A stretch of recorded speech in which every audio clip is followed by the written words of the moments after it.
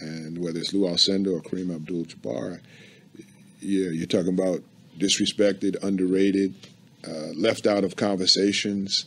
You know, I mean, I sat with the round table over at TNT once, and Kareem like wasn't in the conversation, and they were talking about centers. I'm like, are you for real?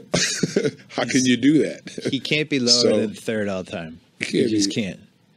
Plus, how many MVPs did he win? Like 7? And he won like 5 titles, or maybe one more than that. He might have won 6 titles. Yeah, the record speaks for itself. Yeah, I hate the Lakers, so it's tough for me to admit, but Kareem, you can't deny the stats. You can't deny the numbers. See, stats sometimes don't tell the whole story. That's true.